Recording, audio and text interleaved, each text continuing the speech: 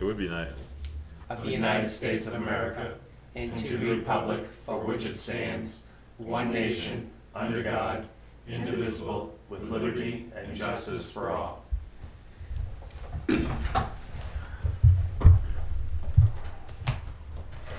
Good evening. This evening we have LED streetlights on the agenda, budgeting, and we have a non-public session at the end of the meeting after old and new business.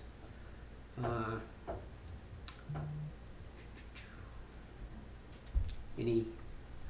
Two quick things. One, just as we're going into tomorrow, celebrating Veterans Day, we want to thank all the folks in Whipswich, past and present, who have served in the military. We thank them for the freedoms they have given us.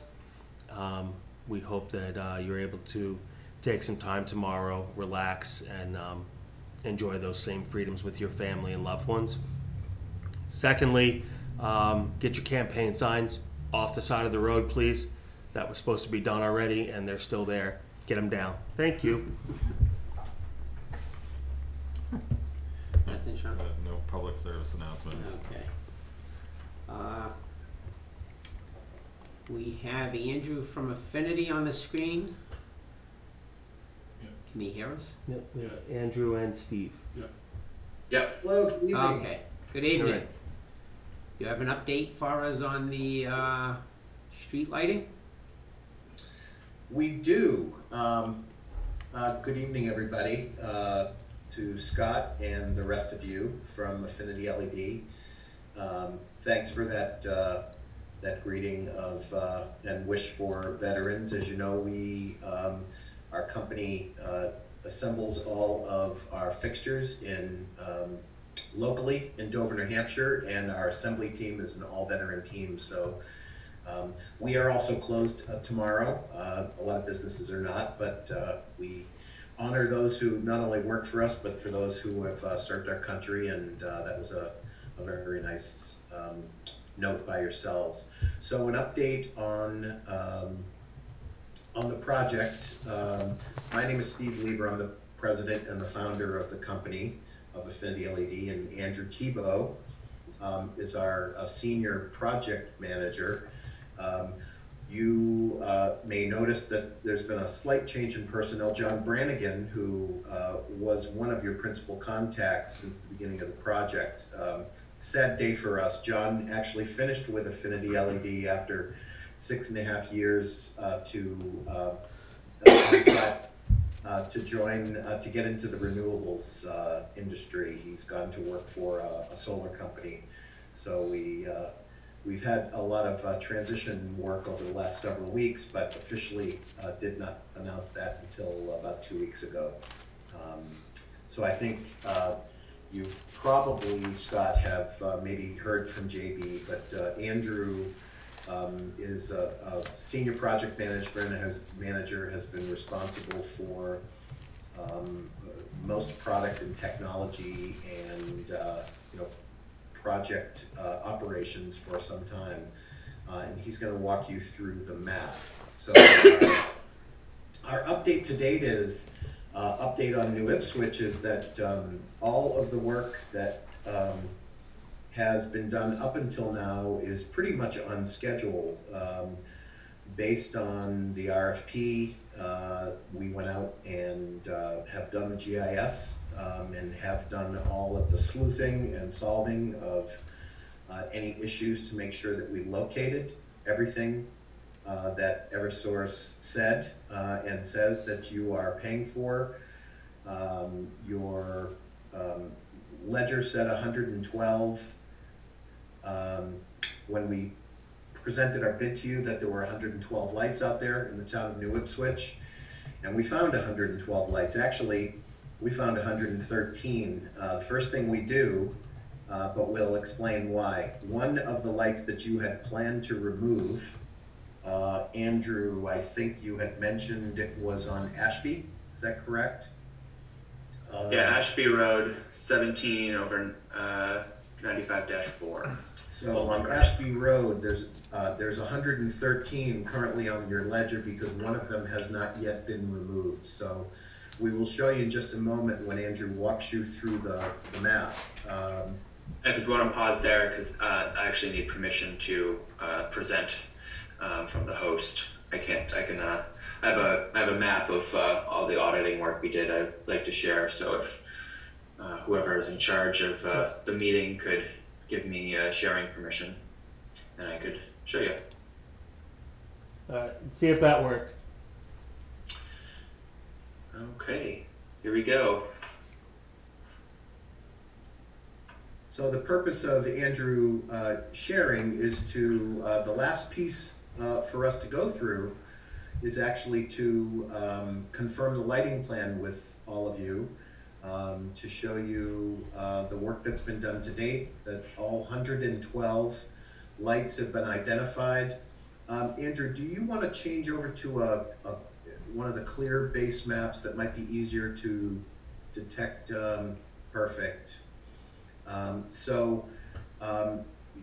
What you'll see here, and then I'm going to turn it over to Andrew, is the map of New Ipswich as is done by our, on the ground auditors, the GIS auditors, who actually visited the town and physically located all streetlights on the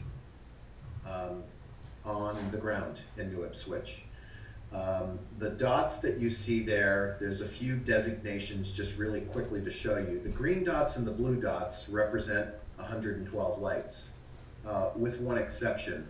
And that's just the two different, if we can put the legend on the side there, Andrew, that'll show you that, there are Cobra heads of 18 watt and 50 watt that we had presented our recommendations based on what we were taking out, the traditional conversions of Eversource's lights.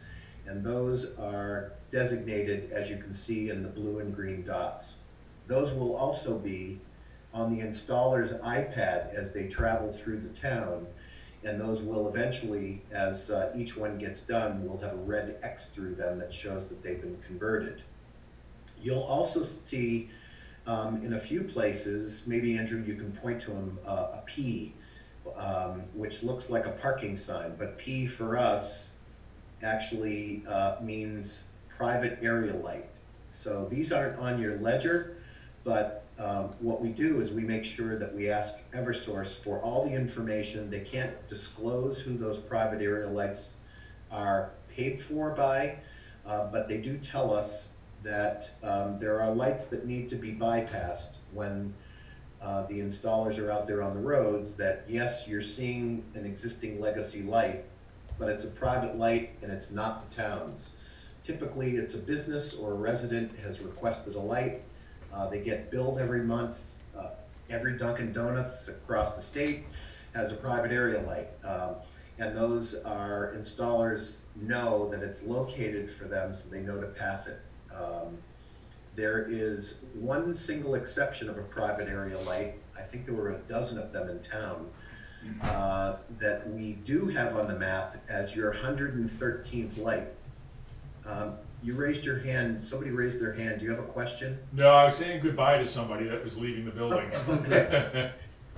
So this light that Andrew's pointing to, that is 1/111-1, we wanted to show you that one because the one thing that, because we have good relationships with Eversource, they will tell us, they'll cheat a little bit and say, this is a private area light that you should know who the owner is because it happens to be the town of New Ipswich.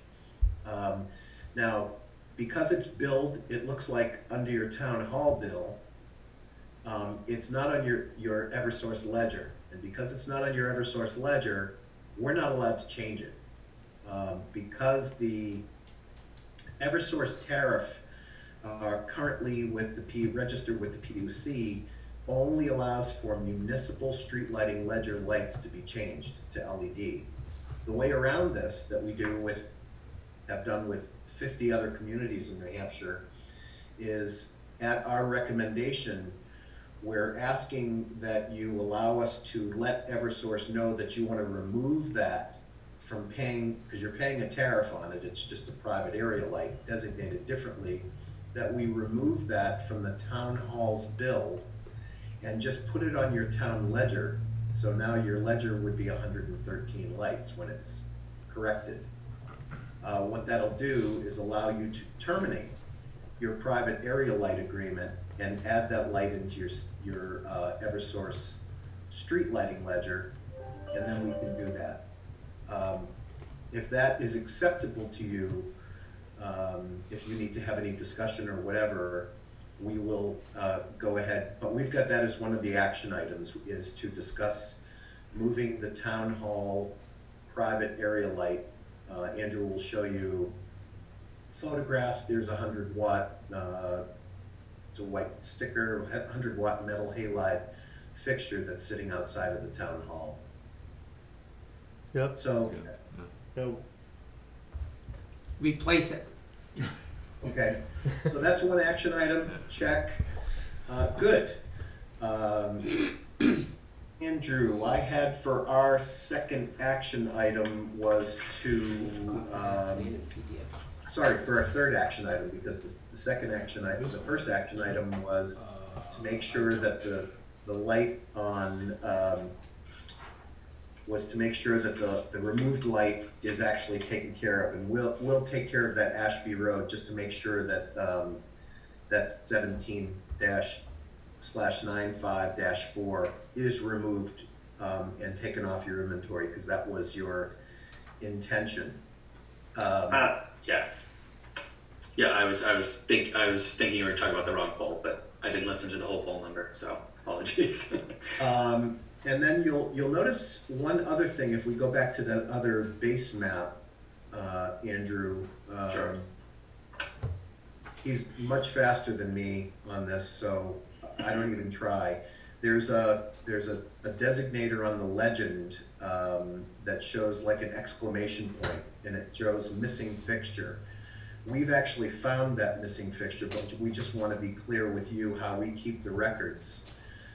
We were looking for the fixture on Lower River Road on this pole 5/9-2.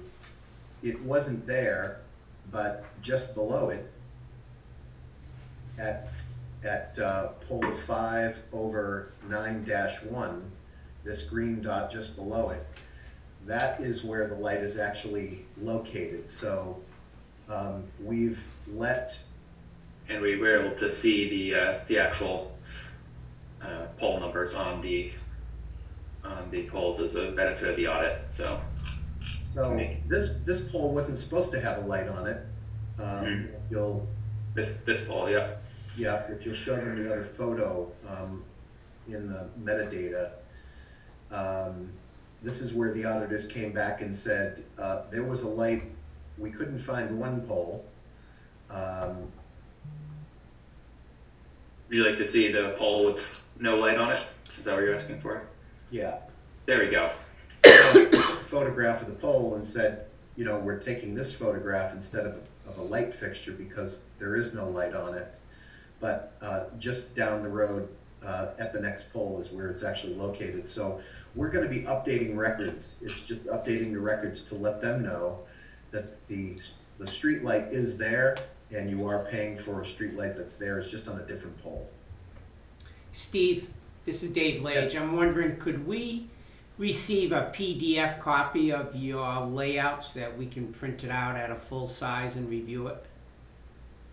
Oh, absolutely. Yes, I think Andrew can send that off. Yeah, I mean, after the meeting. Sure, Yeah. that's fine. Yes. Was this the issue is though that it is you can't see every data point. You have to, it's dynamic, so as you get closer. We might be able to screenshot it though. I think if we give you a screenshot of the town, would that work? That would work. Okay. All right. So let's jump back, Andrew, to did you lose? I'm seeing something different here. This is the full view of the full town. Okay. So the last piece we wanted to show you are the red dots. Actually, no, we wanted to talk about the mast arm for that. Oh, correct. There was one fixture that we expected to find, and we didn't find a fixture there. And we've spoken to Eversource about getting a mast arm put back on this pole. Right, at Main Street, 17 over 7-3 at Main Street and near Serving Academy Mhm. Road. The fixture's missing. Mm-hmm. So you've been paying for this, but it hasn't actually been there. Lucky you. So one note that you might want to take is to have a conversation with Eversource about how long that mast arm and light has been missing, and the potential that perhaps you can go back in the calendar to get some credit for that. I'm not sure how far they'll go back, but it's worth having that conversation as the customer, to say we've verified here on the GIS that this Main Street and Academy pole 17/7-3 is not there. Now, we are assuming that you want that pole and pole and light in operation at that location, so we've planned to go ahead. Is it at to the have- intersection? Yes, it's at the intersection of Academy and Upper School Street. Upper School Street, correct, not Main Street. Oh, Okay. that was.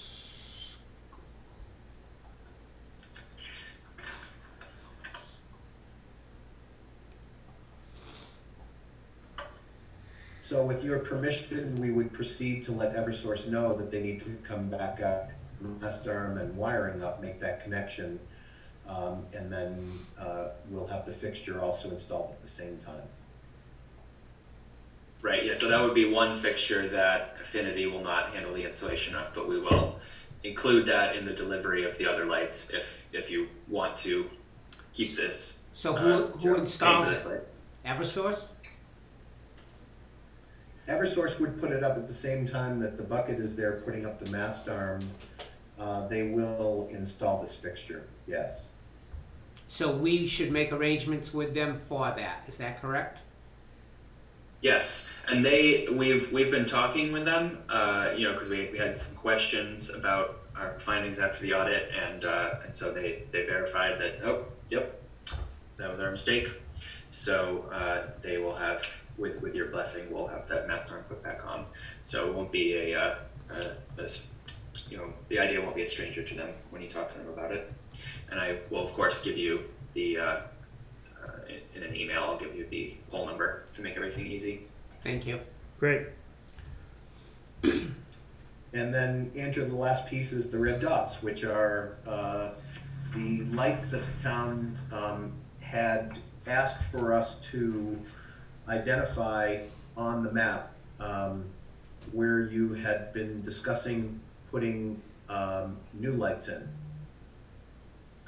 So these red dots are listed as TBDs because we haven't identified the poles, with one exception, where you had given that to us on Page Hill Road, 77 over 79 near the townhouses. That pole is identified, but for these locations, we wanted to find out a little more from you, so that we could determine together with you folks whether a brighter light, which is generally used at intersections and main roads, or which is the 50 watt, the blue dot, or if these become an 18 watt, which is a green dot. Steve, And then if I recall, at that area, it's a sharp curve in the road. And Which area? There's a the one on Page Hill, The 77, 79. Oh, okay. Yep. that's at a very sharp curve in the road. And the pole that we identified, I'm not so sure that graphically it's where you're showing, because it was off the road quite a distance, and we didn't know if the light would throw out to the road, and we were looking for your advice on that one. Okay, so each of these locations, let's see, 77/79 looks like we'd have to get eyes on it to identify a pole in that area that would be acceptable for you. We're assuming that you don't want to go to Eversource to say, we'd like a pole put in this very specific area, because then you're talking about, I think. If you see where that cursor is right now, from memory, that's about the location. It was on the bend, and there's a driveway there. How's that feel? Yeah, so you can see that driveway, Yeah. like off the bend. Yeah.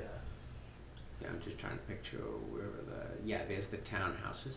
Yes, I believe that pole would be to the left of the driveway as you come in off of Page. It was further down. It was not that pole It's Okay. actually more around this area here. on the right-hand side, John. The right hand side? No. Right, yes, right there, Right right there. It was right in that area, and we didn't know whether a mast arm and shielding or something would get the light to throw. So the main objective is that's a very sharp corner, and we thought it would be wise to have a light there. Okay, so it sounds like, in addition to just making sure that it will be able to reach the road, it sounds like it's probably an area where we could benefit from a brighter light since it's such a sharp turn. Yeah. Okay, so for this one, we do know that we need to, we're gonna call this a brighter light, but we do need to identify the pole, Mm-hmm. the specific pole, and get your confirmation, assuming it's an existing pole, of where we would be locating, and letting Eversource know that a mast arm would need to be installed. Is that correct? That's correct. Okay. And it sounds like, out of the 9, 7 others are at intersections. You've got 3 on Ashby Road, intersection of Mountview and Matson, Ashby Road, Malthouse Road, Ashby Road, Davis Village Road, 2 on Binney Hill at Poor Farm Road and Page Hill Road. Then we have another one on Page Hill, an intersection with Westbrook Drive, and one on Poor Farm Road, intersection with Lower Pratt Pond Road. So, And the only one that's not at an intersection is the one across from the fire station. And that one, we might want to go right there as well. I think that would, I think because that's a, I think all the other ones could be lesser because they're not. It's What do you mean by lesser? like they don't have to be the 50 watts. They could be the 18 watts. okay. I'm going to leave that up to you guys. What do you normally recommend at an intersection? well, generally at intersections, we do go brighter, but it depends on what kind of an intersection it is. These are all very rural. Yeah. I mean, it's fairly common in rural areas to take intersections and turn them into just another light, and put in an 18 watt. Because, you know, the benefit in a rural area is that, you know, the street light isn't fighting against any other light pollution. It's the only light, so you can get away with a little less. Okay. So, yeah, I think we just wanted to confirm, you know, what type of traffic these areas might see. But if with that input that you just gave us, I think we can move confidently that these should be the 18 watts, with the exception of the sharp turn on Page Hill. Sharp turn near Page Hill and the fire station will plan 50 watts. Again, we have to identify the specific pole and let you know which pole at each of these 9 locations, just to sort of reconfirm with you. And then the other 7 intersection locations we'll assume for now that an 18-watt fixture will be what we'll use for those. And again, we're gonna have to put our eyes on this. So we'll send somebody to specifically look at those intersections, at the turn at Page Hill and at the fire station, just confirm pole numbers and come back to you, probably via email unless you'd like us to meet again via Zoom, and let you know what our recommendation is, because obviously we want your approval directly before we proceed and make any of these changes. Are any of these light fixtures like a long lead time? I'm wondering if once you start installing, if you're doing 18 watts, that we'd be able to see, oh, this is what an 18 watt is, the brightness of, then say, yes, let's bump it up or leave it at 18? Well, that's a good point actually, because these locations don't have mast arms. So Eversource would have to add that, and that's their own delay. So we could deliver as planned for your leisured lights. You can see how that goes, and Eversource is going to have to handle the installation of these regardless, just like that one light that was missing. Mm-hmm. So this doesn't have to hold up the project, and yeah, you can use the initial part of the installation to make your decision. That's perfect, Andrew. That's a great idea. These questions and Andrew's answer, that's why I like him so much, make complete sense. We'll install the existing lighting plan on the 113 lights, the 112 plus the private area light. Let you take a look at how the lights are, and before Eversource comes in to put the mast arms and put up the new lights, you'll have time to make a decision to say make those 18s or 50s. Cool. Sounds good. So Yeah, that's a great idea. So we have the leisured lights plus that municipal private area light at your town hall ready to go. So the only blessing we need is where to deliver, and then we can line up the installer. They'll be delivered to the town office complex, building 3, Now, which you is the have a highway place- department. To the highway department, is there a highway garage there? Is Yes. that the big white building in the back? It's behind the white building. Okay. And who's the contact person for that delivery? Is it you, Scott? Well, you can either contact me or you can contact Peter Goey, who is our DPW director. So it'll be this building here. There's a The garage door in the back. Yep. Oh, okay, the dark roof. Yeah. And they're already aware that they need to make space. You said there are around 38 totes altogether?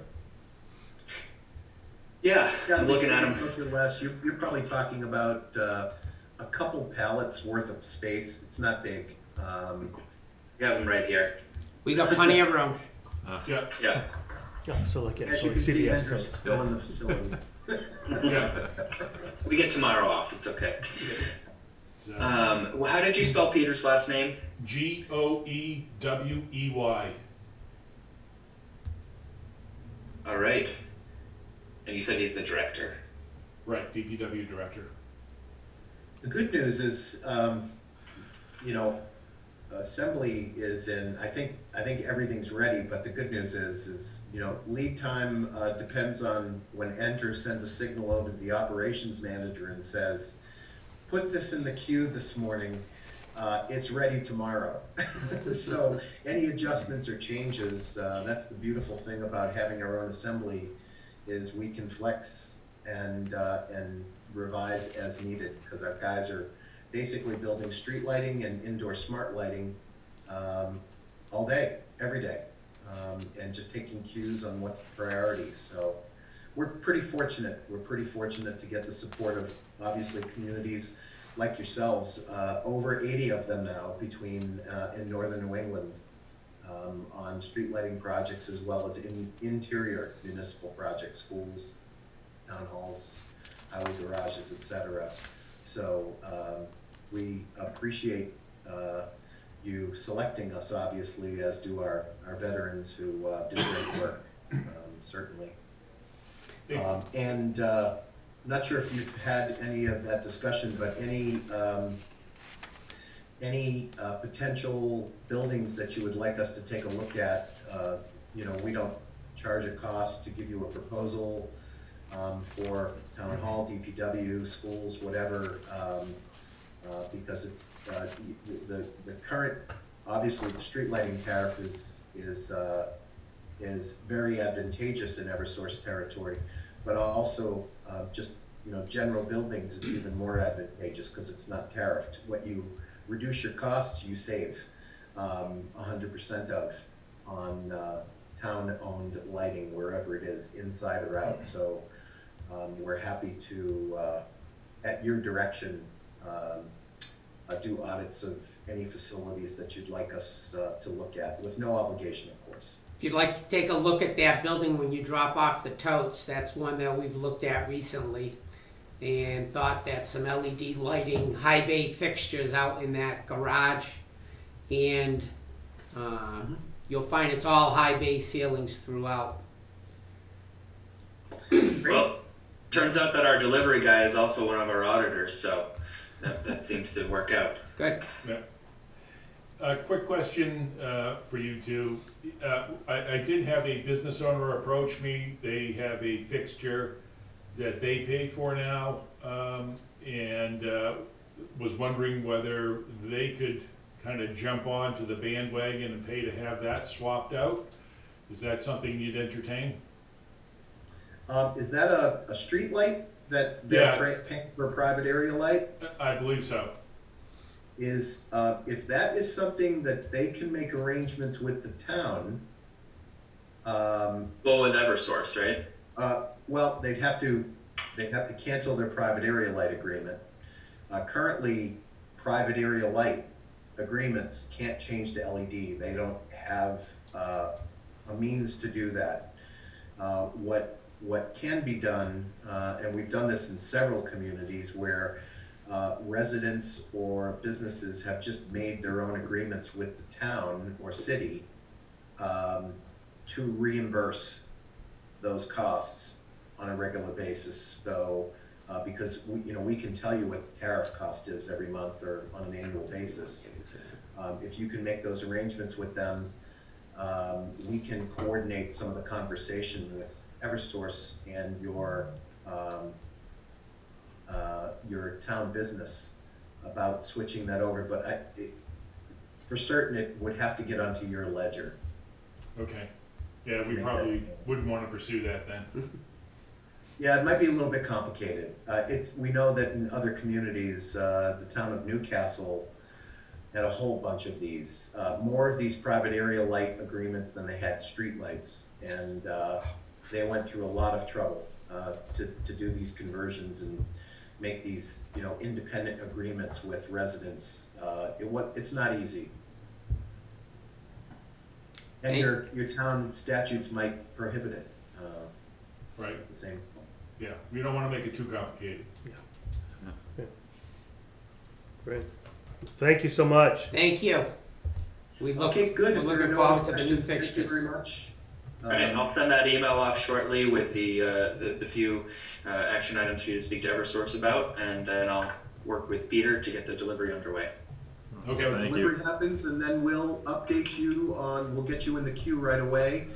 I don't want to speak for Andrew, who coordinates the installations, but I would say now we're talking within a few weeks, we should Certainly. get in there and get that done. It's just a matter of getting the electrician on the phone. Very good. Sometimes harder than it looks. Great. Okay, Thank you so Good. much. Cool. thank you very Thank you much. for your time. Thank you. Thank Happy you. Veterans Day to those who served. Thank you. Thank you. Okay, thanks. Okay. Have a good evening. You as well.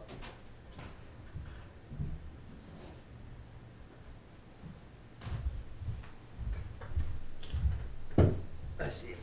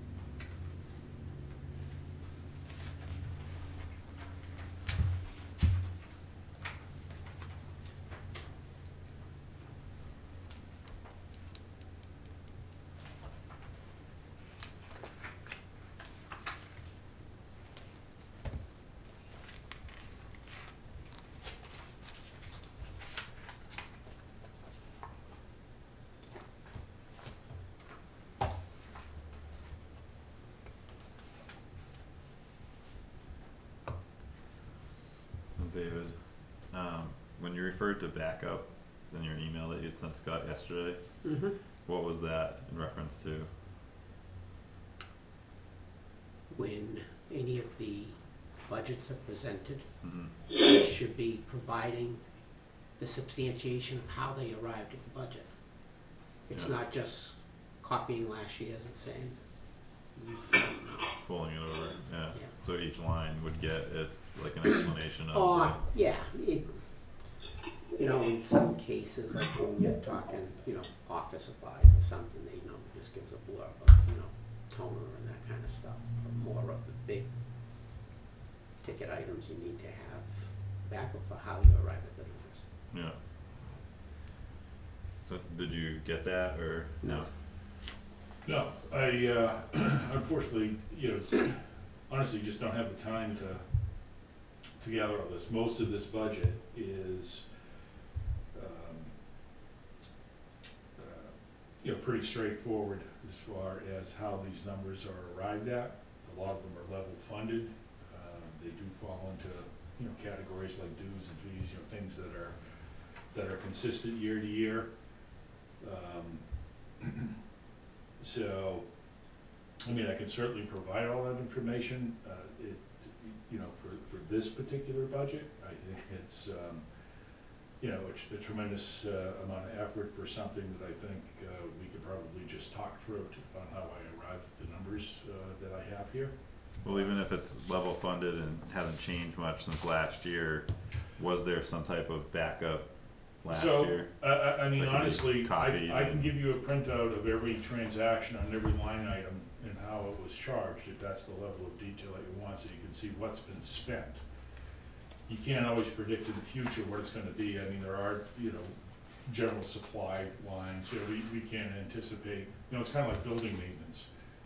We have a lump sum, we try to use it to the best of our ability, to get things done, but you can't predict from year to year necessarily what exactly each increment of money is gonna be. I get that, but that's Yeah. kind of like the whole point of like doing the budget process is Yeah. to try to like It- give your best estimate. It wasn't, I had the backup from it's not a lot of backup from last year. A lot of it was substantiating, requests made for labor adjustments, salaries adjustments. That's most of what the backup was for last year. But we asked, No, I understand that. I'm just saying, he asked what did we have backup last year, and, and last year it kind of slipped, mhm. and then this year it seems to be Yeah. taking the same route. And to me, to understand a budget, I need to know where it came from. I know we discussed at times about trying to bring in additional help. Well, now it's the budget season. Now is when we have to do it. So we have to look at, okay, what have we got for employees here for working for hours? Do we need to add another part-time person? How do we allocate that? And unless we can see that, and I'm talking myself, because I don't know what you guys need to understand, but for me to understand it, I need to see the numbers. I could say, you know, let's throw another 20,000 at it or something, but I mean, I look at it, there's a couple things that, I want to discuss, but, I mean, for the most part, on certain budgets, this one being a lot of the stuff, like you said, it's a lot of fixed costs, things we can't, and if there is an adjustment, is it because the cost went up? That's all I need to know. I think as far as the discussion of any additional help in the office, I think we've discussed more or less just the opposite, that there's a lot of wasted time, and that when it came down to it and the option was there for additional overtime because someone said we needed all these people, then all of a sudden they didn't have the work to do, so we don't need the people. I think it's more a matter of getting the people to be more efficient in their jobs, and if they can't do that, then getting a person in the job that is efficient. Just to that one point. Because yeah, we have talked in years past about, oh, we need we need more people, we need more time, and then all of a sudden we realize, hey, we really don't. So I guess for me, this being my first budget season, like not knowing what is included in each line item, like right off the top, like the office salaries, I'm assuming that's just you, That is just me. and then the clerical assistant would be, That's Roger, that's Susan, who's gonna be coming on board, mhm. and that's Debbie. And again, now going back to your comment, Mm-hmm. we need to be looking, this is next year's budget, okay? Debbie's trying to fill 3 roles right now, Mm-hmm. looking to go to a different role. Mm-hmm. And so now we're gonna have new people trying to come in and cover different tasks.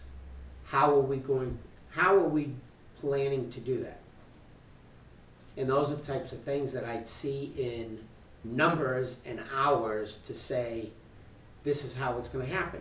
Mhm. Scott mentions at times like, well, it'd be nice to have somebody take meeting minutes, okay?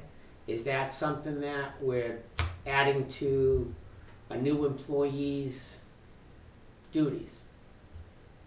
How do we handle those types of things? And now is the time to be discussing it. Yeah, to add that person or that time. Yeah. Within, so it's like finding out what the plan is, like what you need going forward next year. But I mean, even go consulting services, I think that's That's Joanne. Joanne. Yep. Okay, so do we know that we've been trying to come up with a plan to get the office to operate more efficiently? Mm-hmm.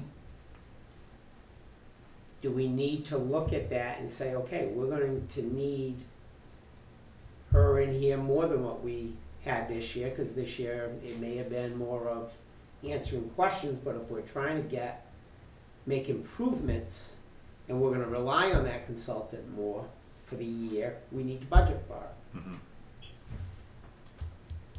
It just has that dialogue, Mm-hmm. and we've asked for it, and I was expecting to see it.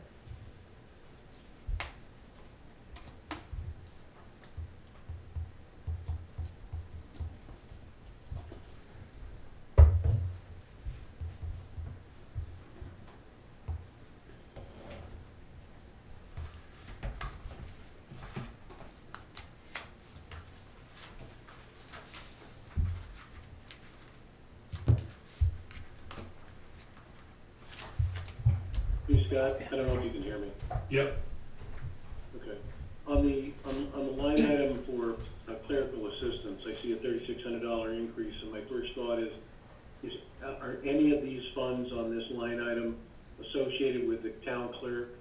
And if so, is the additional $3,600 oriented around having now a deputy town clerk? no, this Or is is, that, yeah, that's a separate budget for town clerk's office. okay, The 3,600 is 3% increase plus an adjustment for performance, a performance adjustment. isn't that what the increase is usually for? Or is the increase an annual increase that we're obliged to give? We're not obliged to give anything, but we budget at 3%, and Scott discussed Yeah. a while back that he was looking to make some additional adjustments to employees that have gone above and beyond, or Okay, like they said, if we're going to ask people, if we have a current employee that moves to a new position and we bring somebody else in, that's the perfect time to ask them to do some additional tasks that aren't listed now. So then that money's now budgeted in there to, have them, say, take minutes for a couple hours a night or something like that. So So, and just so I'm clear on the office salary, Scott, you're the only one in that category, is that right? That is correct. Okay. So when I look at our costs, essentially 14,000 of the 16,000 increase is all oriented around salaries, and the rest is sort of give or take going down the columns. And it sounds like all of that is based on incremental performance increases and raises. And then the subsequent cost for health insurance. Health insurance, I assume, Medicare, FICA, retirement is all a proportional function of the increase in the salaries, is that right? Right. And retirement has, you know, the New Hampshire retirement system has changed their rates effective July 1st, so halfway through the fiscal year. It's going to jump from the current 11.17% employer contribution to 14.06. So the average for the year is 12.62. Yeah. So that's what that number is based on. It's something we don't have Okay. control over. Yep. FICA and Medicare are still the same percentages. Our dental and life insurance stayed flat this year.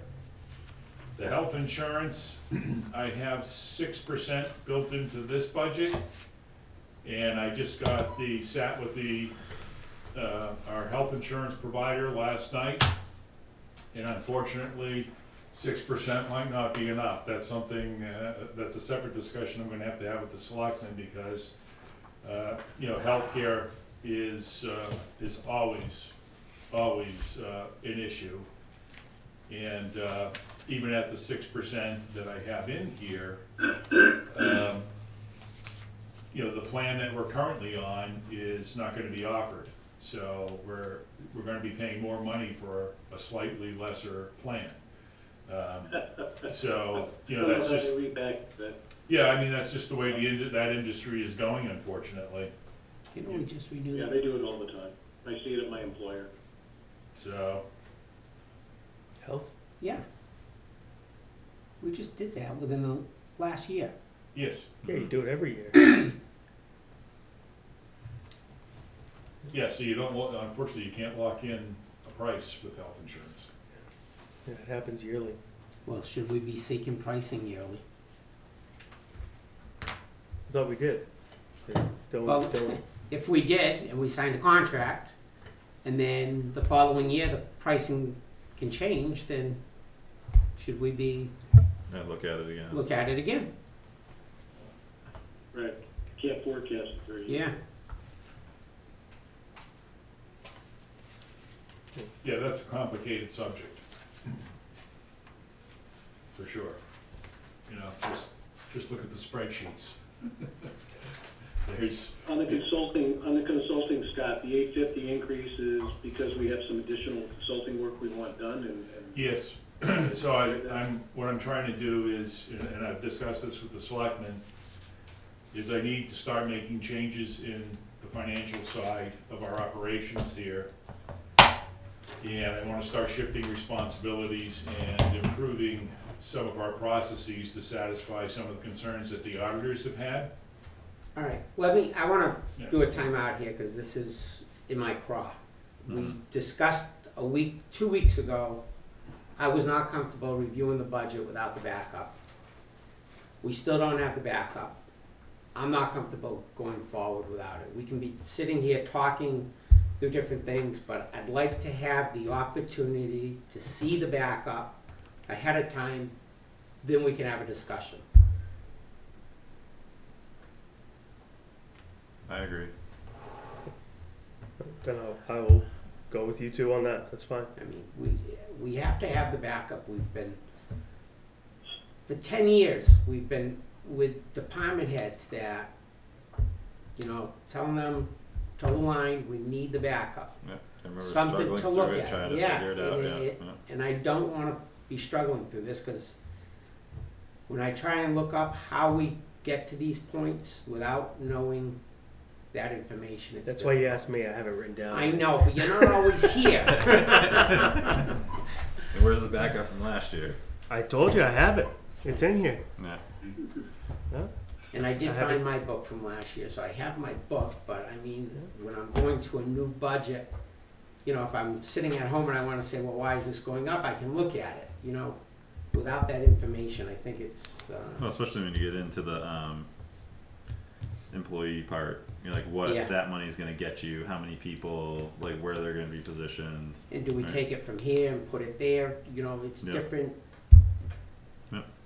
Does it make sense to identify a clip level for the backup, Dave? I mean, do you really care about backup for $100 increase? No, I don't. I'm more of knowing how a number got there. When it's a number such as, if we're gonna be having a discussion on, and I'm just going back to it, the financial consultant. Okay, so how many hours am I getting at for this amount of money? And do we figure that X amount of hours a week? Do we need to bump it, reduce it, leave it as it is? But it's good to know what those numbers are. Okay, so you're looking for a baseline, you're not looking for a delta backup, you're looking for a baseline. Correct, the Right. baseline, yes. As Yeah, we've always okay. emphasized, is that it's a zero-based budget. In other words, you're starting with, what do I need for next year? Not, well, this is what I had last year, I'm just gonna do the same thing. It's Yeah, more to yeah. get that thought process going.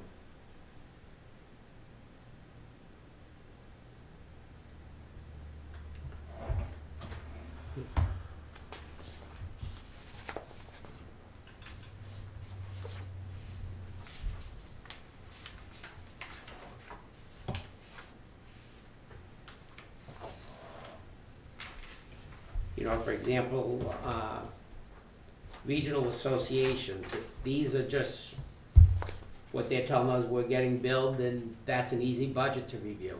There's nothing that you're gonna get a backup on, as long as these are numbers that are coming from those associations.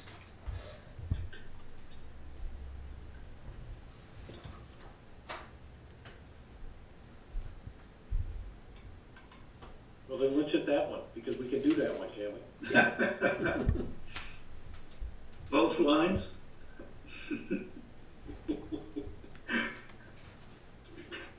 Well, I'm just getting worried, we're into November and we haven't really gotten any budget reviewed yet, so I'd kinda like to get some of them out of the way. Yeah.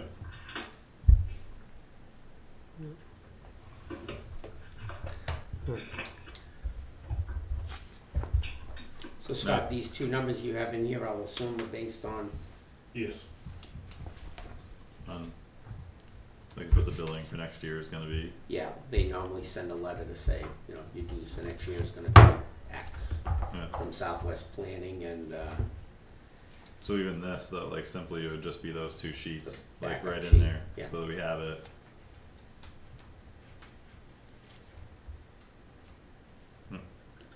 That makes sense. So I was kinda going through that with the ambulance last night in their budget, like as they're trying to create theirs. You know, cause Wendy's like new, like to that role. yeah, And just going through the backup, and just because it's done this way for the last many years doesn't have to be, you know, like just keep projecting out and adding a little bit.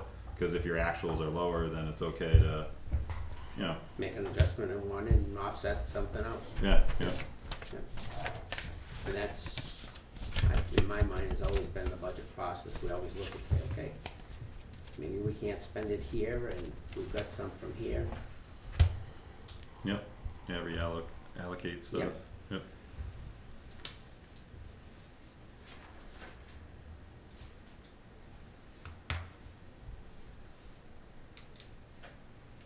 So, John, you go with the associations? Yeah, I'm fine with the associations.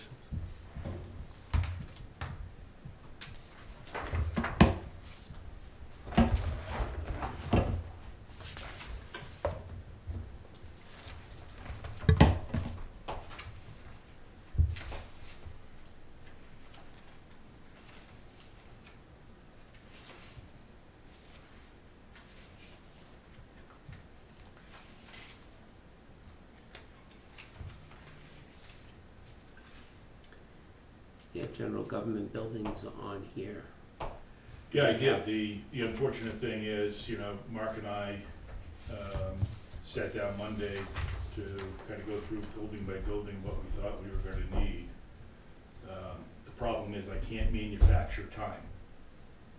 I don't have time. I'm out of time.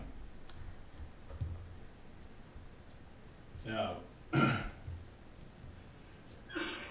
most days lately, the only two people that are in this building are me and Debbie.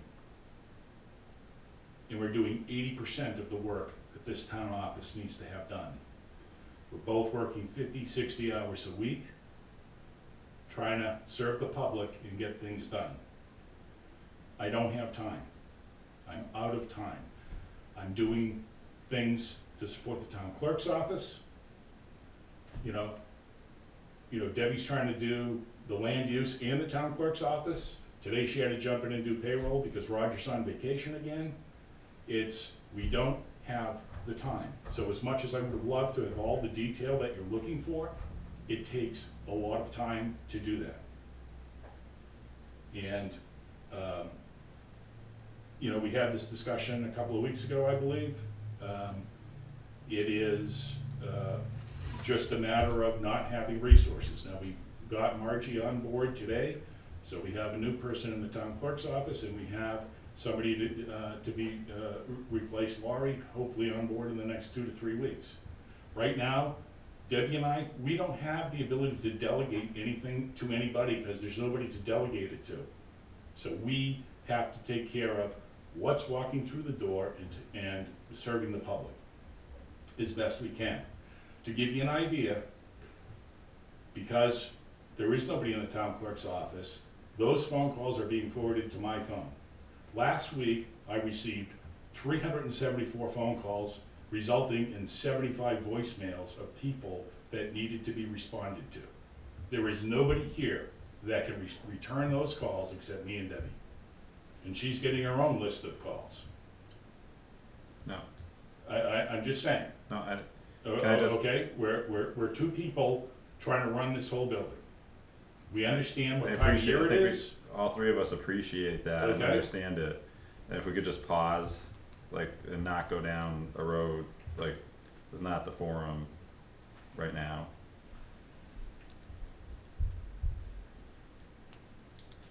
Cause I can make comments, I don't wanna make comments, okay?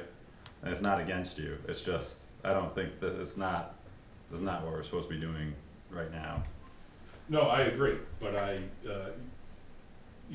we had our discussion a couple of weeks ago, you understand my frustrations.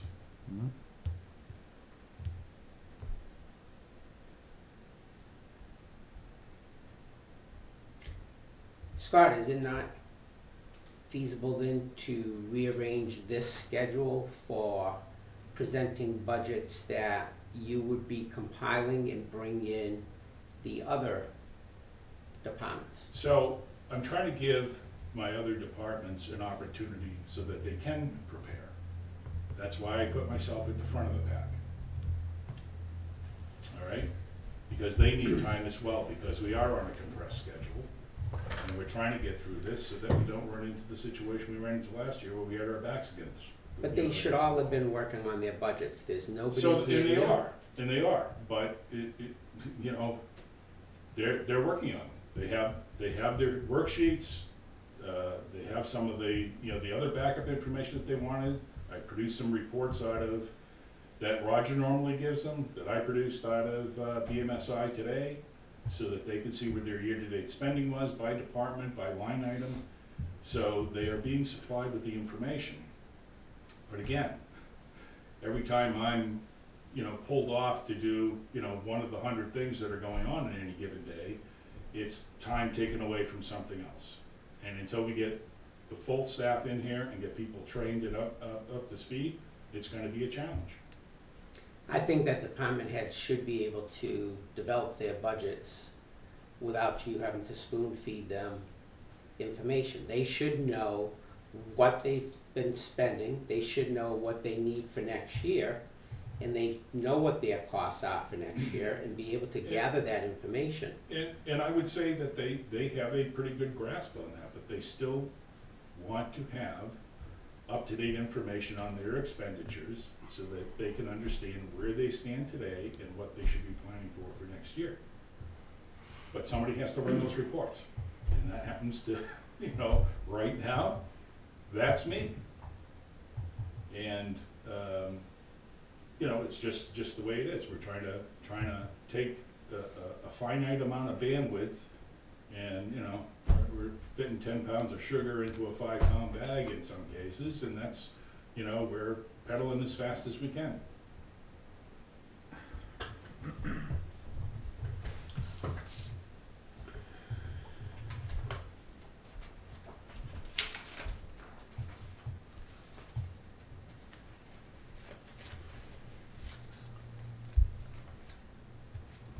John, Yep. since I didn't find a tab that says any of this. It should say regional associations. Oh, region.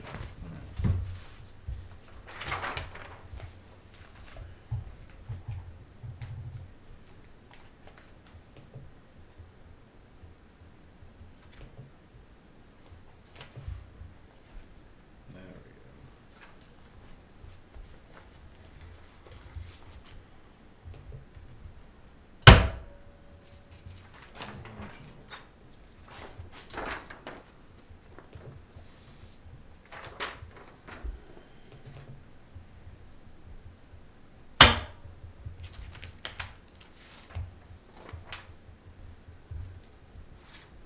go. Would you just mark this down as approved, like tonight, or?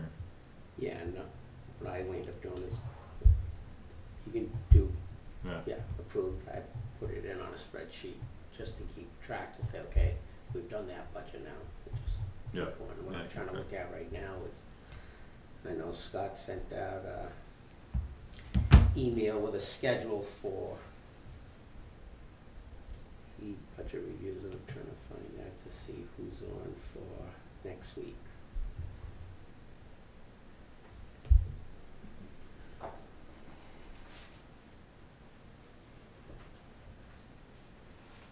So next week is Conservation, ZBA, Assessors, and Heritage Commission.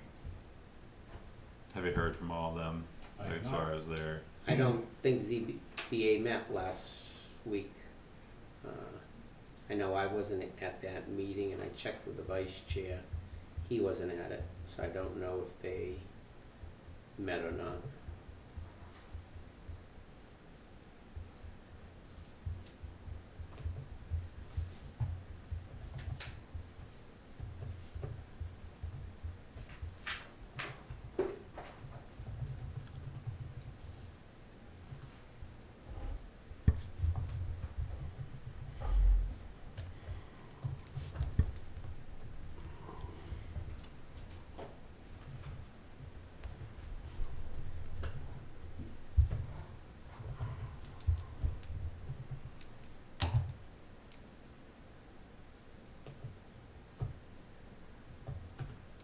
Scott, can you read that list again? It's ZBA, Conservation, Assessors and Heritage.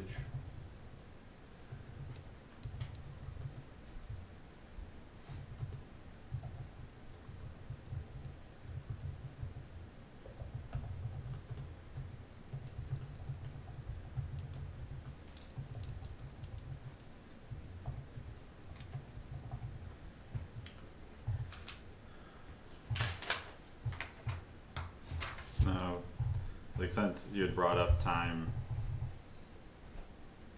allocation, needing more resources, what would be an appropriate point to talk about all that?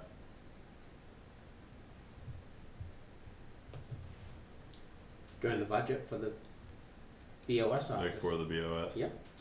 Yeah. Yeah. So I think some of the issue is like not forecasting out. I know you can't see everything, but and then filling roles as fast as possible, like when the decision's made or when someone leaves, right? Like a more efficient replacement of people who leave. Well, you gotta get an application out there and get applicants back. It's Yeah. No, I know, it's a process, but yeah. yeah. I mean, we've put out an application before. You get 30, and out of the 30, there's one that might even be worth talking to. People just see, oh, office, yeah, I can answer phones, and they hit apply. But I think where recently they had 2 applicants Yeah, when for it came down to it. Right, that position. so we might, if things change. But for discussions now, Mm-hmm. okay, where mid-November, budget's going to affect January 1st, Yeah. okay? Debbie's intention is to run for the position of town clerk tax collector. Why would we not want to bring on the second person now? Correct. And then what if someone else runs and she's not elected? It's still a part-time position. Technically, we need another person. No, we don't. Oh, Again, well, I Scott don't doesn't wanna have be in the enough position resources. of having one person trying to do the work of 2 when that one person is new. Don't speak. We're filling a role that doesn't need to be filled in case. In case. Well, like you're saying, okay, you're saying you want to start to fill a role because someone's going to run for an elected position. So right now, that person's trying to cover the 3 different. Right, which we've filled one and we're filling another. So of the 3, we've got 2 of them filled. Wait a minute. No. What is the second one that we filled? We have an assistant town clerk tax collector, and we've filled Lori's spot. Laurie's spot. Okay. Right. So so now- all of a sudden we've got one person who's no longer filling 3; she's filling 1. But you're missing the position of the town clerk tax collector that you've had. You don't have anybody in that role. We do, because right now we have one; she's just not working. So what I'm saying is, you're saying let's fill a role in case someone is elected to that position who's currently filling. So you're saying in case Debbie gets elected to town clerk tax collector, we should already have somebody in the pipeline. Well, what if she isn't elected? Now Okay. we've hired someone for no reason. So I'm just gonna throw this scenario out. At one point, we had a town clerk tax collector, a deputy. Mm-hmm. We had Debbie and Lori, and Scott was still saying he didn't have enough time to get to meeting minutes and some other thing, like other things that we asked of him to do. Yeah. Like, so that was way back then. Now, fast forward, and even though we've added 2 people, you really still need the 3rd, and then that's still gonna leave him short potentially. No, because we also had the discussion, I think, 2 months ago, when all the extra hours became available and they weren't being used. We basically gave the person carte blanche to work whatever hours they wanted to, and they said there wasn't enough work in here for them to do, so they weren't working extra hours. But I they have don't- been. I You've don't- been looking at the payroll? I don't know. if Now that was they a- have, yes. I don't know if that was a statement that was made that there wasn't enough work. I think the person was trying to honor their original. But they had already been more told they stuff didn't was going have on the to. back burner. But as a result, the person has been working extensive overtime. Okay? We don't have, in all reality, with her running or not, okay, somebody that's going to run that's already certified and ready to go.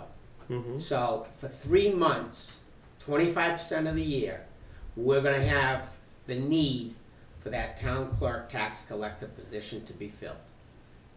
And if that means that we have to go out and hire somebody part-time to come in and learn and help and get trained, I say it's a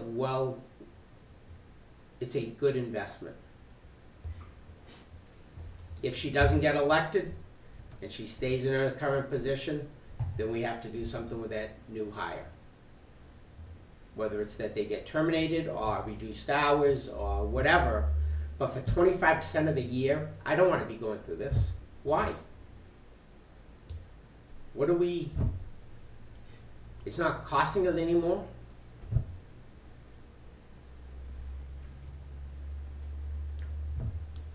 So I think that before we did that, I think there's other things we should look at, And that's fine. which I have Okay. on my notes to discuss afterwards. Okay, good.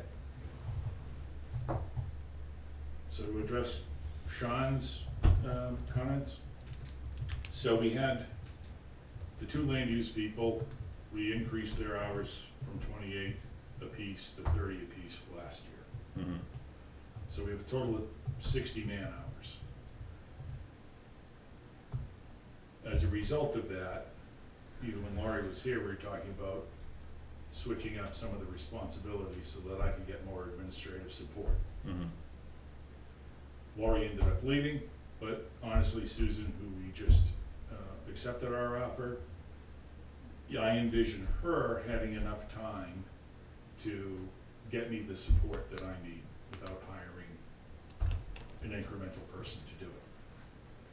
Because I don't think the work balance between the two positions was necessarily optimal. That would leave,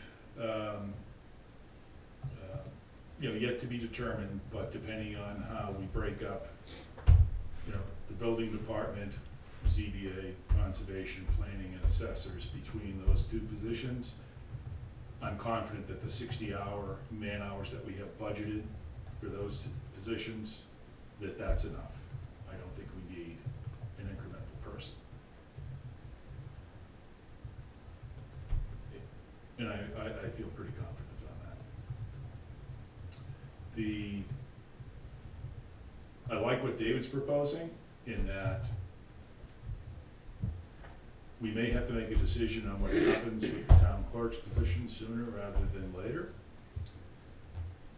And the second candidate that we were considering to take the role that Susan eventually got hired for, that person could get in here and start understanding the land use side while Debbie is still somewhat able to help, get her trained, get her up to speed, so that if Debbie has to move over to the town clerk's office full-time, then we already have a person that's somewhat prepared to take on all of those responsibilities, because they've had 90 days worth of transition. Now, there is a cost to that, for sure. So I just know since I've been here, it's like I get two different tales of the tape. I hear over and over and over again how you don't have enough time. Like it's always time, didn't have enough time, don't have enough time.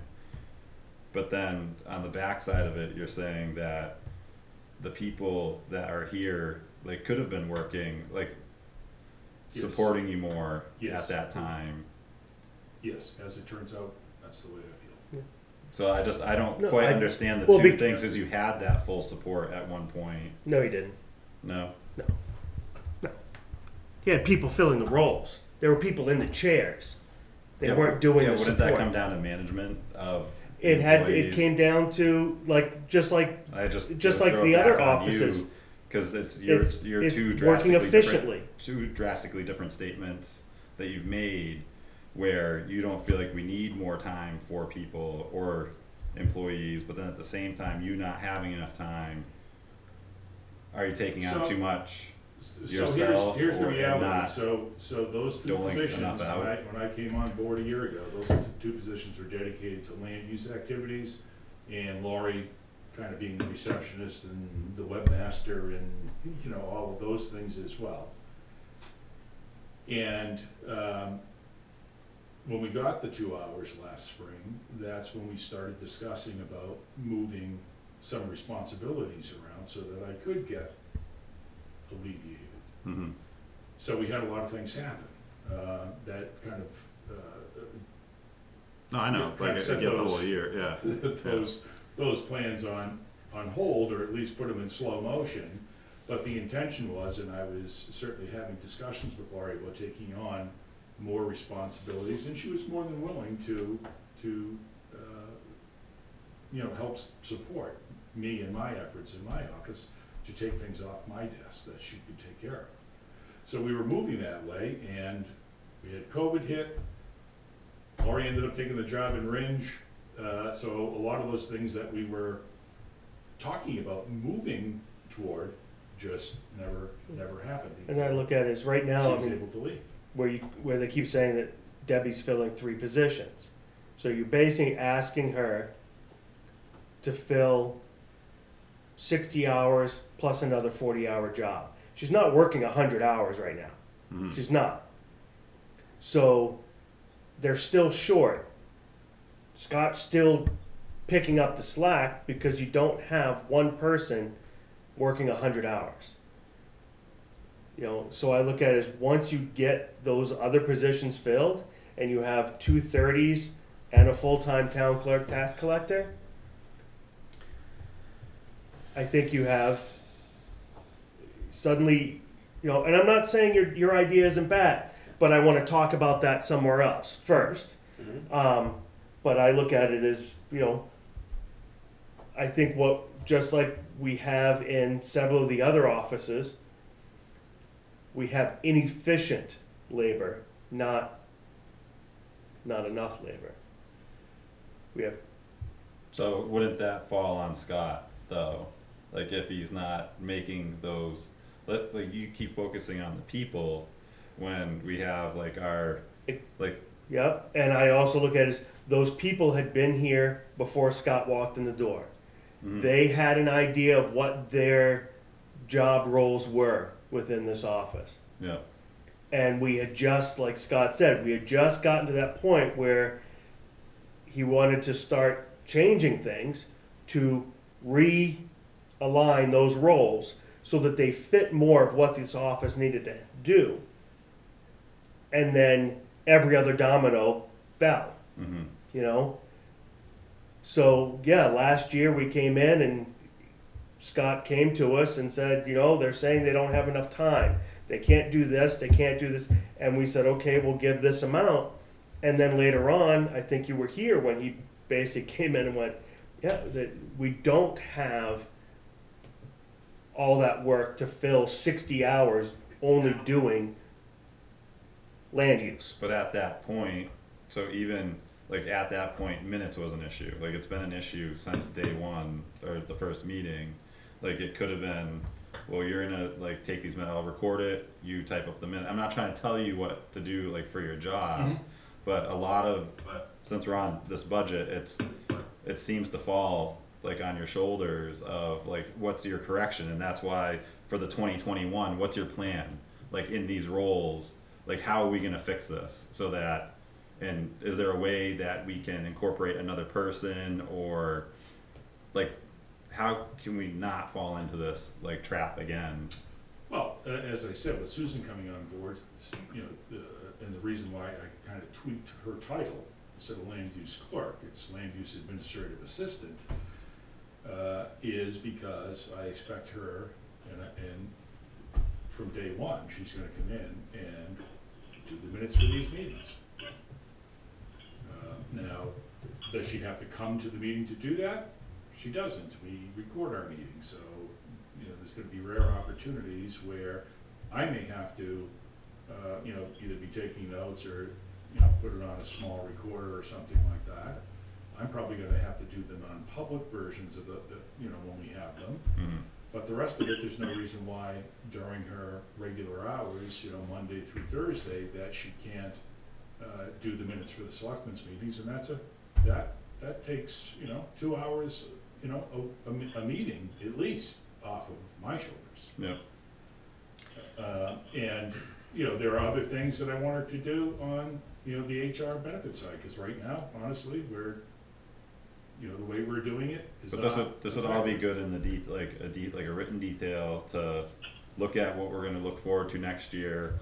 How another budget cycle is not going to come, because from what I'm understanding, last year's was late and slow, and then so this year again late and slow. Granted, but we didn't have COVID last year, so it's kind of how are we going to get out of this late, slow, and backs up against the wall. You know, because now Oh, we're talking about it agree. in Between August COVID, and September about not Yeah. being in this position, and now we're here Yeah. in this position. I mean, between COVID, losing staff, Mm-hmm.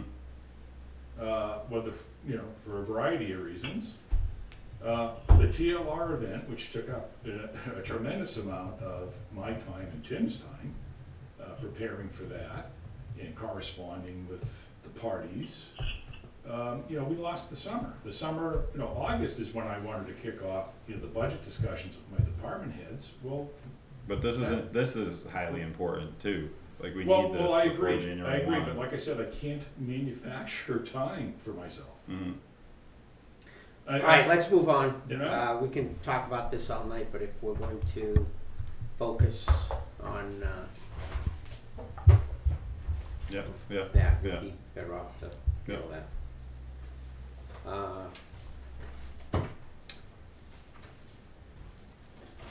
Under old and new business,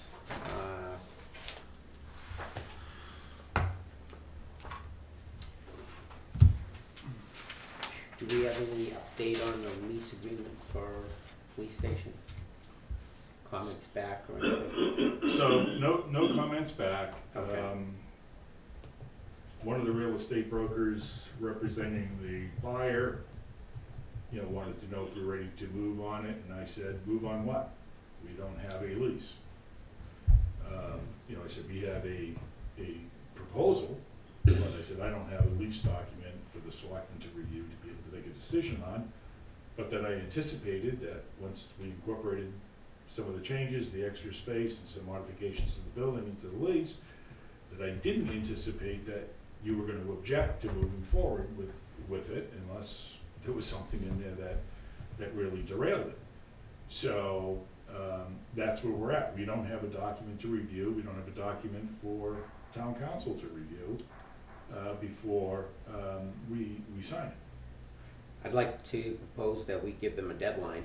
We're in the budget setting process and we're gonna need to know those numbers, so. Yep. If you spoke to them last week, I'd say by the end of the month, to ask them to make sure they have a proposal Well, to us. I'm hoping we're gonna have it by the end of next week. We all Yeah. hope, but unless Mhm. we give it to them in writing now. Yeah.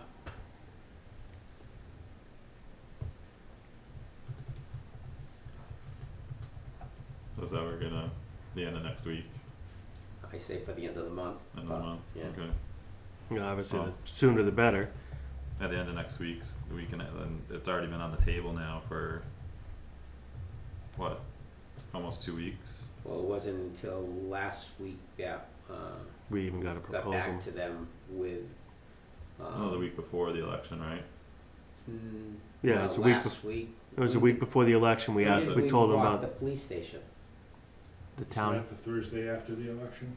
I thought it was after the election that I walked the police station. Oh, I didn't know you went and walked the police Yeah, I station. went and walked the police Okay. station. Yeah. All right. Yes, you did know. No, I didn't. I knew. I feel like I thought we had like a Remember full we on talked discussion about about it. making a second egress out of the police station? Yeah, that was at our meeting before the election. Guys, before You the should have been election. doodling, It was before the election. Yeah, it was before the election. wasn't it? Yeah, Yeah. at our 1027. When we talked about Yeah, can we? reading Yeah, that. yeah. Can we So get the then we- doctor's office with the second egress We and all would take that? a walk there to see Okay. how we could make it work. And Okay. Yeah. All right.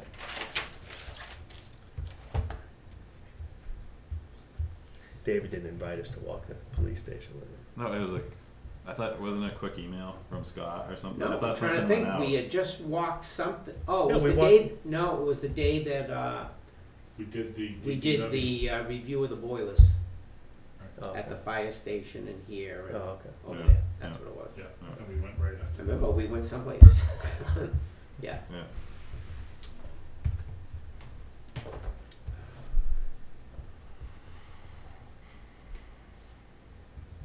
Scott, since you're strapped for time, would you like me to handle the discussion with Eversource to get them out here to do the energy review of the buildings? I have not heard back from the contact. You had a different name than the one that Doug had. I think he had both at one time. So both Margaret and Kristen were copied on the email, so they should have both seen it. Would you like me to follow up? Sure. I'd be happy to let you do it.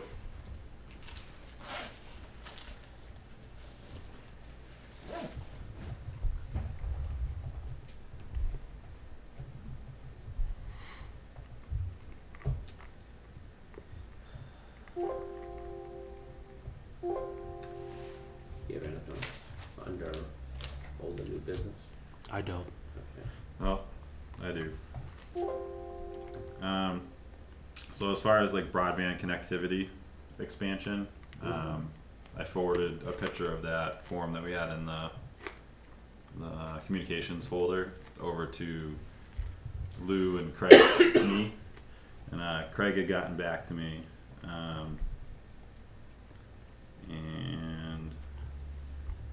I guess he was aware of those links and all that going on, and that they were awaiting the release of the SB 170s to our internet providers. Do you know anything about that? Or I do. All right. It's I don't on know my what it list. is. I have no Yeah. idea. It's Yeah. on my list. They drafted 2 letters that they want me to basically sign on behalf of the town and send it off to the Comcast and Consolidated. Mm. And what's the gist of this? Well, basically, the SB 170 requires both of those utilities to give us a document showing the density of their internet capability within the community. Mm. And what you know, Lou and Craig are trying to do is identify where internet accessibility is thin in town, and go back to each of those vendors and maybe pressure them to increase the density, and or look for other alternatives or other funding sources, et cetera. And Southwest Regional Planning Commission has a broadband group that's working on some things, and there's occasionally grant money available to help communities build out the rest of it, if the utilities are unwilling to do it themselves. Okay. Alright. But you do have that request from them. I do. Okay. How are our police cruisers doing? Well,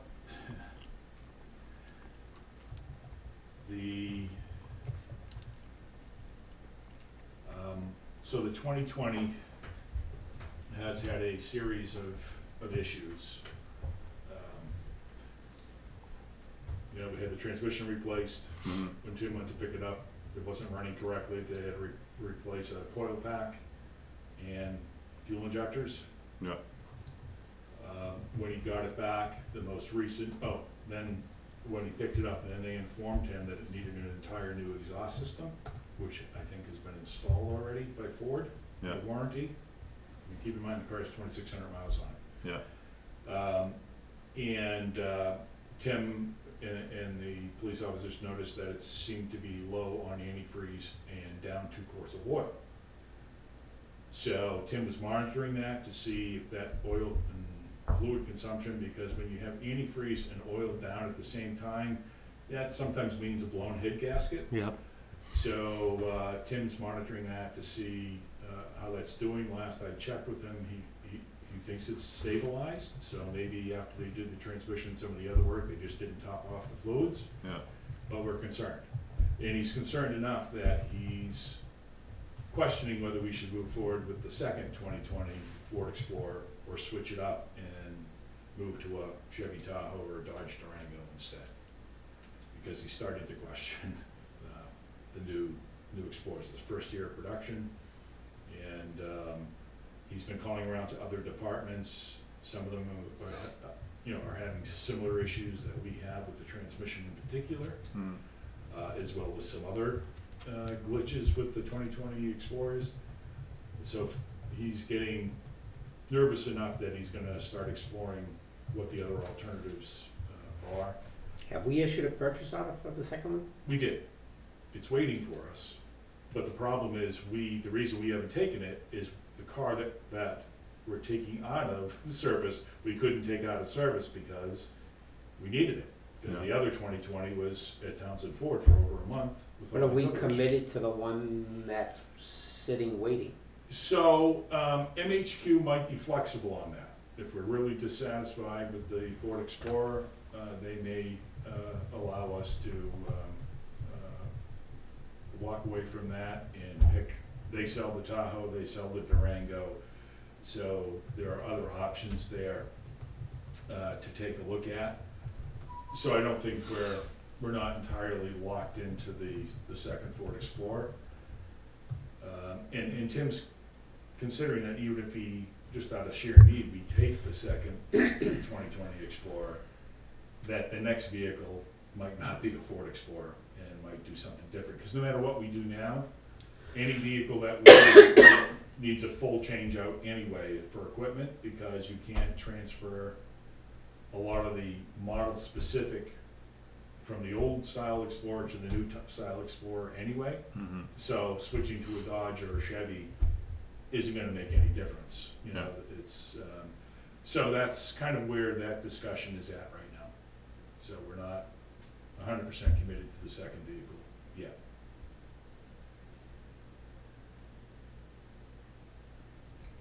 But it's been a problem, needless to say, Yeah. All right. so. Keep that on the radar then. Yeah, it's a weekly, if not more frequent, discussion between me and Jim. All right. And then, have you heard from Jess at all regarding the deliberative session minutes? She insists that she sent them up to DRA. DRA sent us an email back saying they're still looking for them.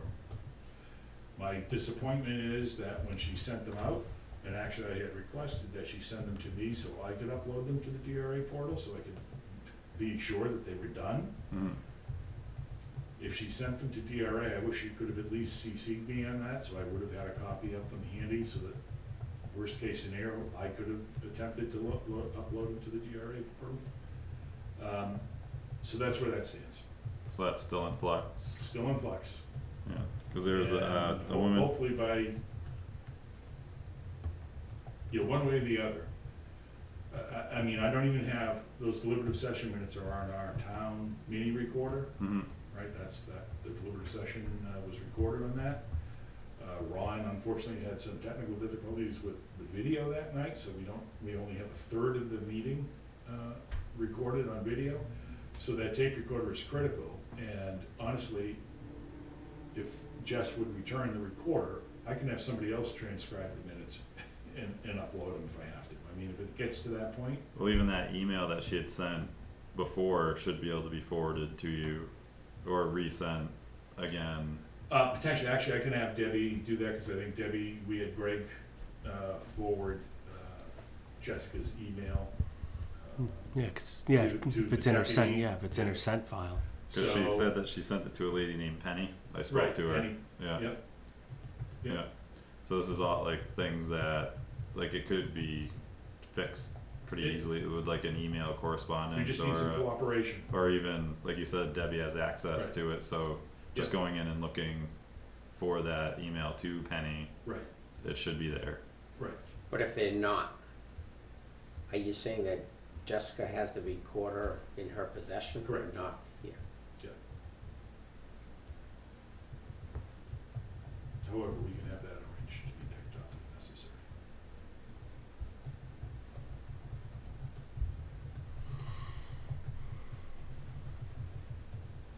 Anything else on your list there, Sean? Yeah.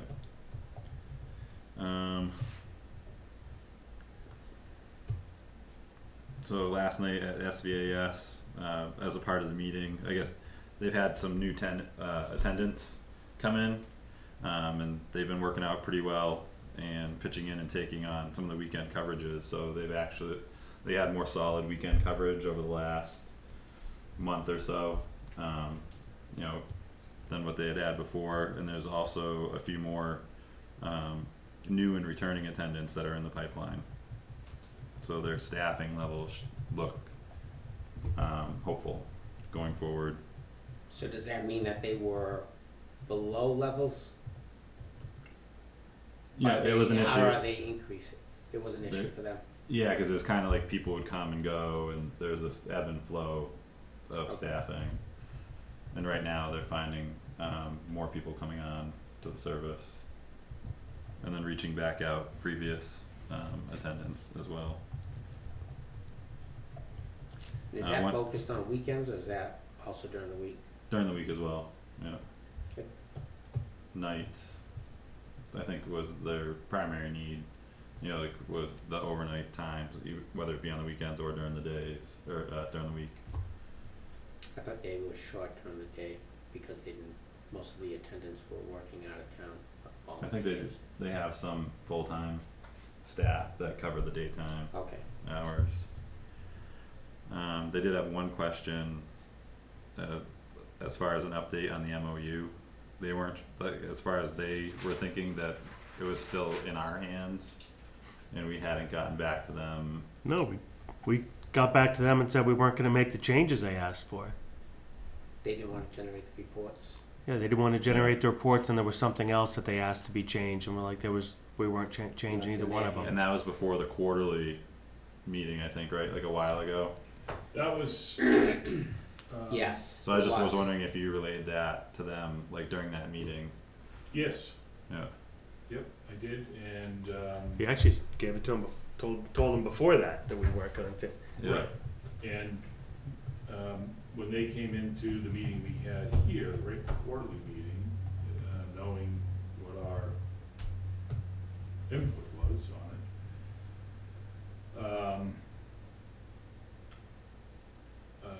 Jim Hicks said they were reluctant, to move forward with an MOU, that didn't incorporate the changes that they requested. And that's where it was left. Okay. And they were gonna go back and look at it and talk about it, because he wanted to talk to the full SVAS board.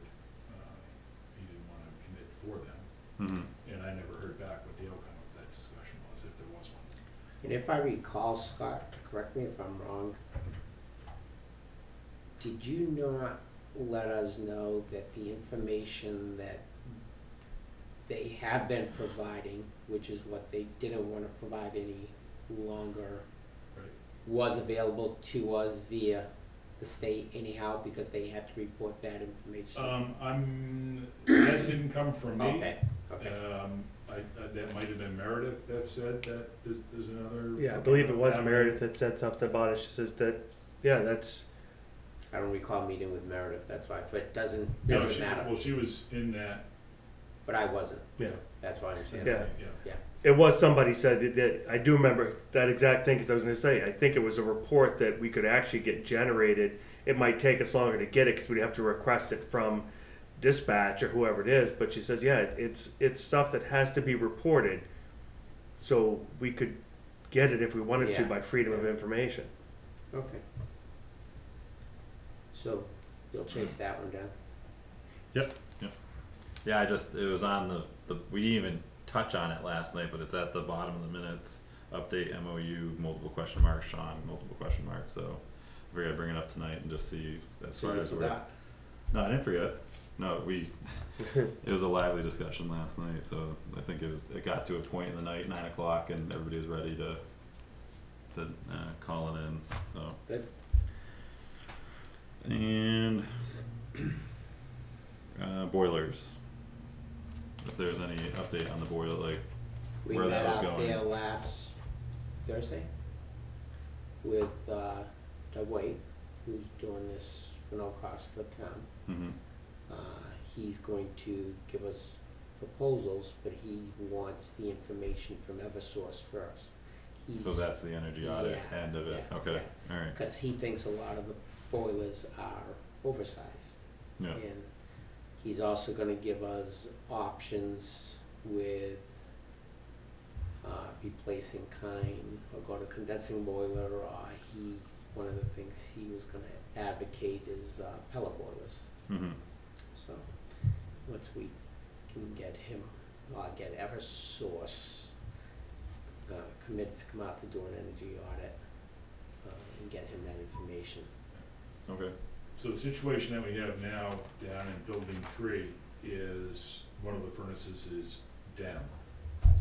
And, one of the, you know, we were gonna get quotes, in fact, I think we already have one quote back from a vendor to replace it.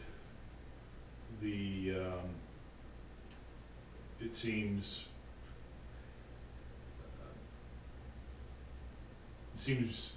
ridiculous to replace it with a new boiler when we don't have the results of the energy audit. Mm-hmm. So one of the options that, you know, Mark and Peter and I have discussed is there is a propane-based heater in the Sally port of building 2 here that can be potentially moved over there, that while it doesn't have all the capacity we need, right now all we're worried about is keeping the water pipes from freezing in that end of the building. So moving that over, getting a 100-gallon propane tank to sit on the outside of the building might at least get us through this winter while we're dealing with the energy audit and the other recommendations, where we have a more comprehensive plan on how to move forward with all these facilities. We have you already saw the proposals to replace the boiler at the fire station, and those units that we were looking at were going to improve efficiency 35 to 40%. But again, if we're going to look at a wood pellet or some other type of solution, that boiler is functioning right now. It's not, you know, cross our fingers, nothing happens to it. It is over 50 years old. But it is functioning and could probably get us through another winter. But it's, you know, interesting enough, the fire station goes through more heating oil than the DPW garage, which is significantly bigger and has more furnaces. You know, we were hoping to make a change this year to at least make the fire station more efficient, but if you go down there and look at that building in detail, it's not insulated. You know, it's got issues. Yeah. So an energy audit and some recommendations from that, I think, would lead to a more comprehensive plan of what to do with that building as well. So, but timing is everything. You know? Now, as far as the furnace being down, Hang on. like, Hang yeah. On building 3 though, Scott, I thought before we go and even incur the cost of relocating an existing propane heater, I thought we were going to see whether, because that back area is serviced by 2 units. Yeah. One of the units is down. Doug thought, geez, this looks like it's been oversized in the first place, because it was probably sized when the partition between the cold storage, where the highway parks all their equipment, and what was the shop before that wall went up. So we're still looking just to heat that area there, but we only have 1 unit running. Right. So the one unit running doesn't have enough BTUs to heat that entire space. Now, can it keep it above freezing? Maybe. But it's not. You're talking about the space, like, is that with the green center? It's the What's green, that? what I call the Right. green center storage area. Yeah, the clothes, Yeah. where all the clothes were and stuff. Yeah, yeah, Right. yeah. So there's. And from there, Because they actually have a That, which pretty is big still section. open. Yeah, Yeah. yeah, yeah. well, the unit right above the doorway when you walk out of the green center into that storage that. area, there's a unit up there. Yeah. The one at the back is the one that's Right. gone. So right as you walk into that area, there's a unit right overhead mounted on the wall. That's the one that's that's functioning, about the 100. smaller unit. Yeah, that's about 150,000 BTUs. Then about 2/3 of the way, if you start heading out toward the garage door, about 2/3 of the way down the wall is where the other unit is that has Yeah, no, I get, yeah. you know, giving up the ghost. So do we think it's prudent to do what Scott had suggested, or Peter, and move the one out of building 2, cause it's not operational? I wouldn't Like to- bother to moving put- it if we don't even know whether that furnace that is working can maintain the temperature at 40 degrees in that's- that space. But there, so it's an unknown. So, It's So an in, unknown. in an emergency, In an we may emergency, have we to, can just like- rent a small heater and put it where the Right.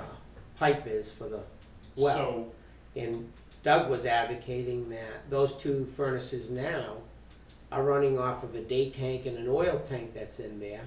Why wouldn't we pipe the whole thing for gas? And if we're gonna do that, do it once. Don't bring somebody in to pipe for one thing, and then everything that you've done yeah. goes away because the piping's not big enough to service if you're putting in So I the think the furnace. concern is just having a backup, like, ahead of time, instead of waiting until there's an issue. Right, and it's almost like And how you we were have plenty talking of about time when the you clerical have people. a building that, if It's like we the were staffing, in to me, it's like the same January and thing. we're trying to say, okay, let's turn it on now. Mhm. No, but the furnace is running, they can monitor what the temperatures are in there. Yeah, And if you're off, we go out and rent a heater. alright, so the unit that has failed was definitely oversized. So that one, I think, is rated at 335,000 BTU. What all of the vendors are recommending to replace that with is something in, 220, 225,000 BTU range. yeah, But they were taking into consideration, we have that other 150,000 or 155,000 BTU unit hanging on the wall too. yeah, So that's kind of where those numbers come from. But again, the goal is just to keep the pipes from freezing through the winter. Don't know that some of the Green Center folks are gonna be happy because it's gonna be a little chilly out there, but, that's kind of where we're at with building 3.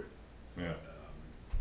The, That's why I didn't know that's why it'd be better to make a plan now, knowing that we're not gonna be able to replace or make any major improvements in that building until after the audit's done, until all the information is put together. It could be months out still, and we're talking about getting through winter, and it's a building that's in use, instead of just waiting to see if and when that one can keep up, and if the additional taxing on it makes that go as well. I don't know, like, do you wanna wait till that moment to I think make that, a I already rash said I wanna decision? wait, yes, Okay, yes. alright, okay. I think it'd be better to make a plan for it We have a plan. and just be ready to wait. We just said it. Okay. Just Alright, we'll wait. furnace is working. The Green Center is open 6 hours a week, 8 hours, whatever it may be. Mhm. If they've got to be in there and it's 50 degrees, then it's 50 degrees. My concern is the well. Yeah. And you can put a light bulb there and that'll keep that going. But I don't want to be spending money that I know is just temporary. If you guys want to spend it, then, but I don't think it's a wise decision. Yeah, sometimes you spend less when you make a pre-plan for something than Yeah. freaking out in the moment and having to take whatever's available. You don't know the situation that's gonna come up in mid Yeah, but I January. like I said, if all we have to do is keep a pipe from freezing, a space heater next to the pipe, and that's, you're talking $30 at Beltate's. Okay. So the plan's to wait. You get the energy audit done. Alright. All the waiting and seeing doesn't Anything seem to be else on your paying off list? so far, but yeah. Sure it is. Oh yeah? You're just not seeing it. Alright. I guess I gotta wait some more. Anything else on there? No, that's All it. right. Motion to go into non-public under RSA 91. Hang on, Yeah. Scott. Oh, first. sorry. I have one item. So I don't know if any of you are aware that the water well at the fire department had an issue yesterday. So the pump failed. Skillings and Son came out to repair it. So we have a repair bill of a little over $2,400 to get the water running again. One of the problems they found when they were testing is there's only 208 volts of power going to the well pump. It really needs to be higher than that.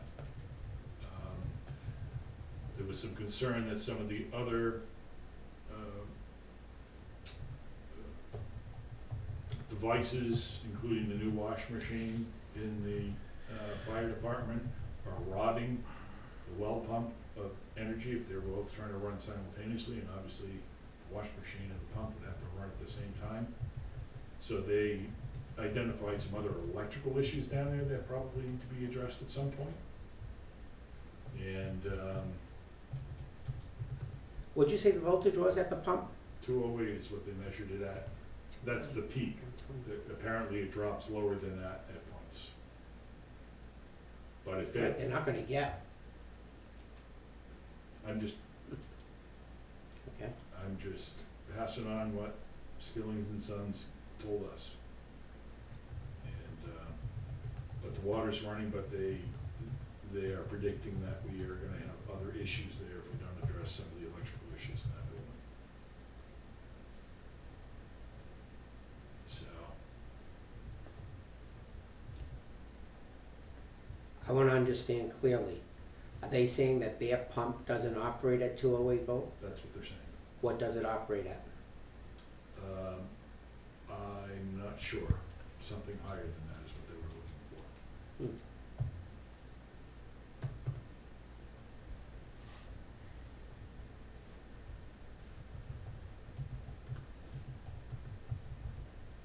So they put in a new pump? They did. Is that all that they needed to do? No, actually, I can, I don't have it with me, but I do have a document that I can email out to you so that you can all see the extent of the work that they did yesterday for 2,400 and change. In, And that probably has the notes on the voltage It and does. stuff. Okay, cool. Thank you. Yep.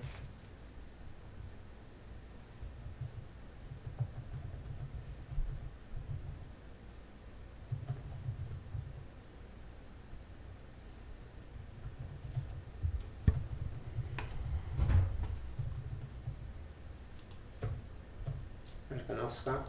Nope, that's all I have. Motion to go into non-public under RSA 91A3 2A. For a second, Second. all in favor? Aye. Aye.